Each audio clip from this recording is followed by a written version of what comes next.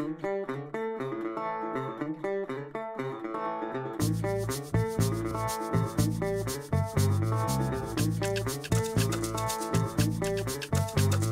should be the foundation of all our horses' diets, and for the majority of horses in California and across the US, that means hay. So if we know the nutrient content of our hay, we can use that as the foundation of the horse's diet, and we can then select supplements and commercial feeds and other products that work with the hay to ensure that that horse's diet is completely balanced and providing everything they need for optimal health and performance.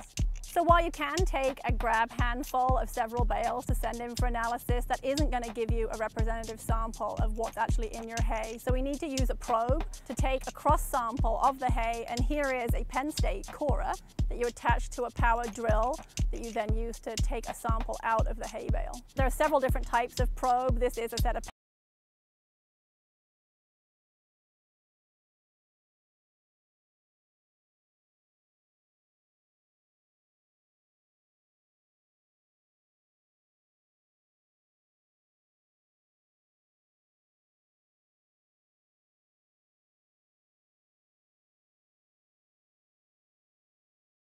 middle string is here. We obviously don't want to cut through the strings, but we want to go about 12 to 18 inches into the bale.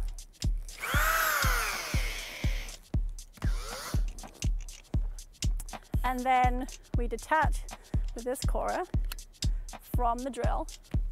And then we're going to put our sample into a Ziploc bag.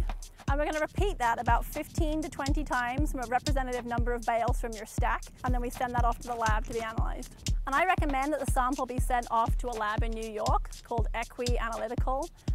They actually will do an analysis specifically for the horse. There are many, many labs in many states, especially in California, but they're often geared towards analysis for dairy cattle. And the analysis results you'll get, some of them will work for horses, but not all of them. We won't get the equine digestive energy calculation and some of the minerals perhaps that we might need. So when you get your hay analysis back from the lab, it's going to tell you a number of different things. You'll be able to tell the energy content, the protein content, it'll have all of the trace minerals, macro minerals, and also the amount of sugar and starch that's in your hay. And so this is really useful as a starting ground for then building the rest of your diet around. So it's important to get your hay analyzed, as that's the basis of your diet. If you don't have enough hay to analyze it, you can use regional values. And working with a nutritionist, not only will they be able to help you understand the analysis you have, if you don't have an analysis, they can probably help provide you with regional values for hay grown in your area that you can use instead.